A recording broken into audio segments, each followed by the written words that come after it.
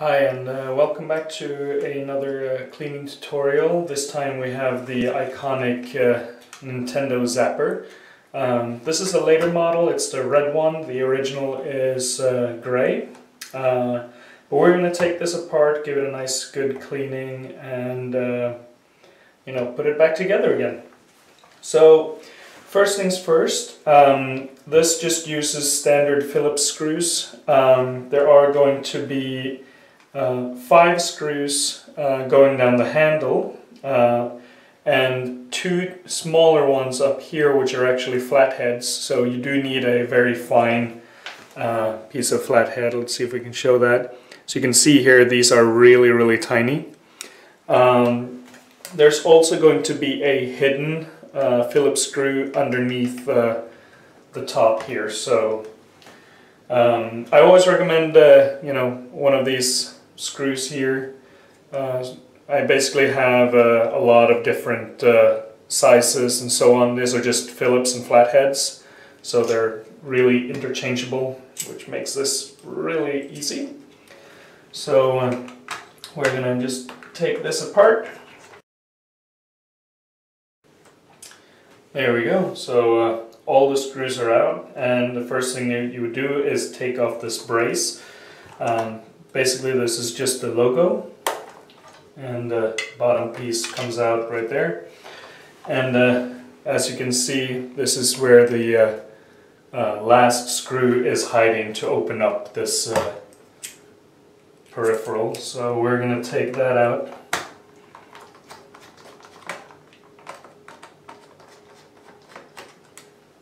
Like so. And we can then dismantle the gun itself. And first things first, let's take off the lens at the top here. You'll see this just slides out.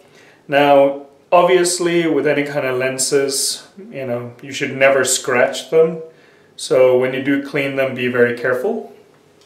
But we're going to just toss that in the water, let that soak. As for this piece right here, you can just toss that in the water as well, let that soak. Now, here's the interesting part of the light gun itself. As you can see, there's a lot of electronics in here, so got to be careful around moisture. You got the trigger mechanism here in the middle, and always a nice sound. But I do recommend that you do not open this. It is very, difficult putting back together again, and also if any of the pieces in here starts to, if you do any mistakes in here, it's going to be really difficult.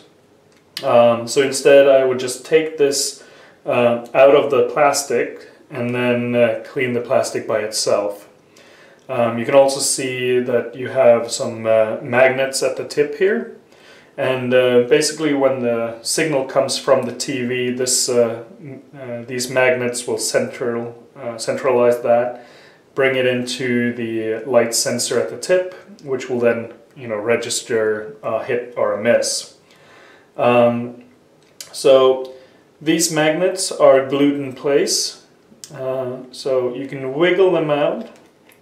And as you can see right here, you have a little foam like support. Basically, it just makes sure that this does not rattle around in there. And that is glued in place. So for that reason, I would not put this in the water. I do not want this glue to come apart. And this thing is basically just duct taped together. So this is another one that I would just leave alone. Just do some minor cleaning on that. You also got another set of magnets down here which also pop out, and same thing with that, got the styrofoam cushion right there. So instead we're going to take out the entire housing, and it's the same kind of screws as you would have on the front. So you just open this up,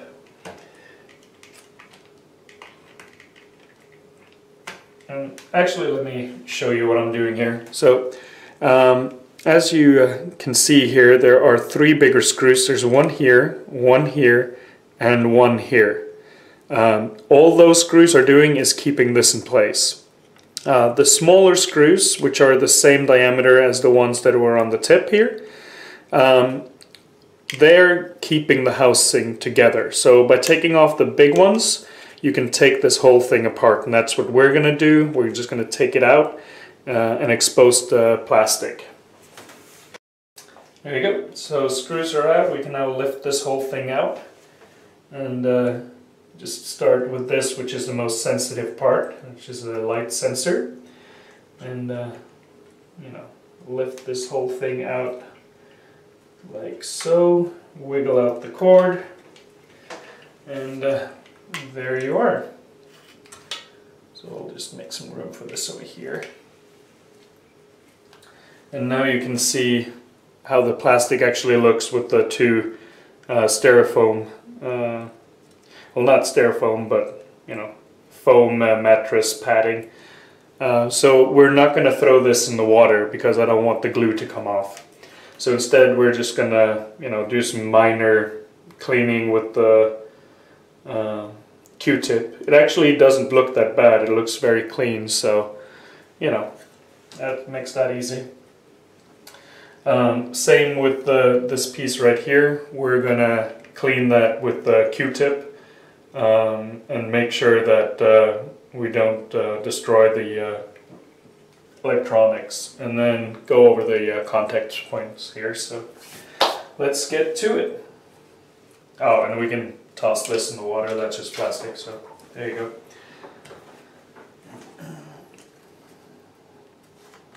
And whenever I clean electronic parts, I always use alcohol, just in case you know, I do get something on there. It's going to evaporate right away, and I'd rather not take any kind of chances.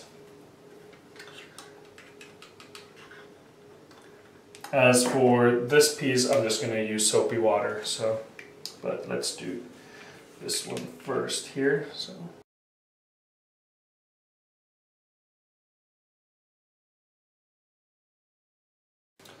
There we go. So now we're just going to let this dry for some time, and then come back and put it back together again.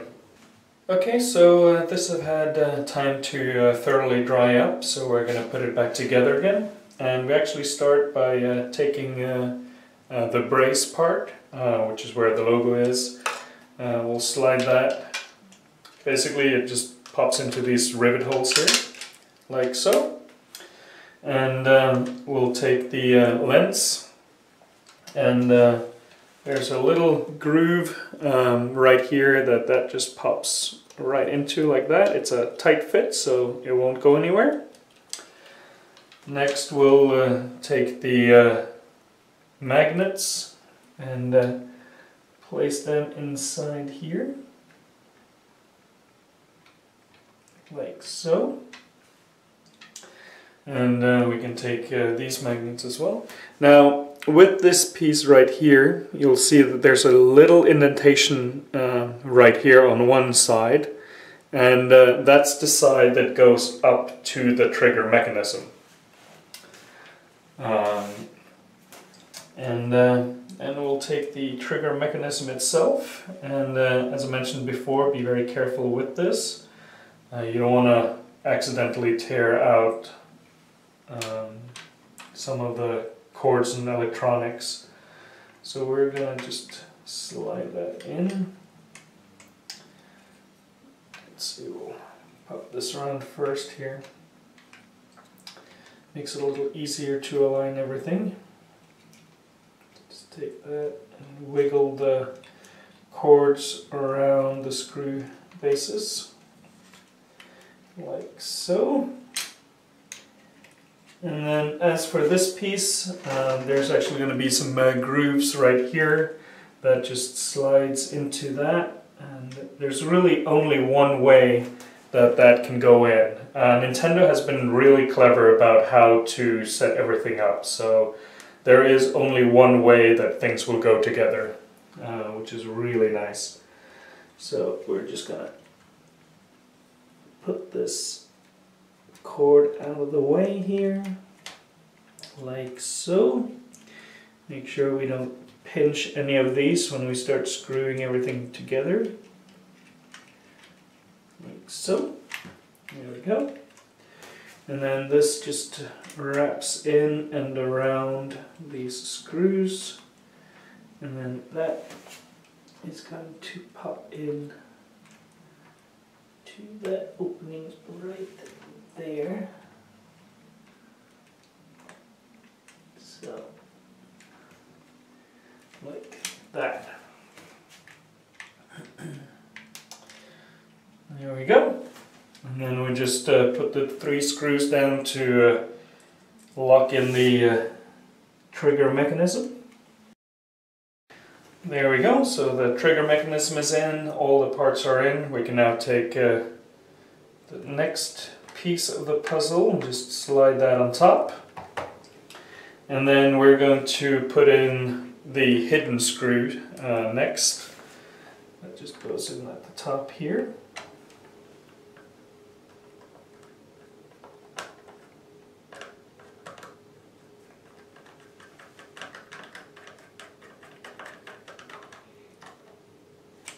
And then follow that with the top piece of the brace and screw that in place.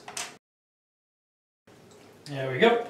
And the final 2 screws are the tiny ones, which we need the small flat head. So we're going to put those in as well. There we go. So the only thing left is to basically put some pledge on this. So just take a paper towel and some pledge surface cleaner. And as I mentioned in other videos, this is to create a protective film over your gaming peripherals, and it's going to resist dust, grease, and all of the other things that make this terrible. In addition to giving it a nice shine, making it look like it's brand new. So just rub that in like so.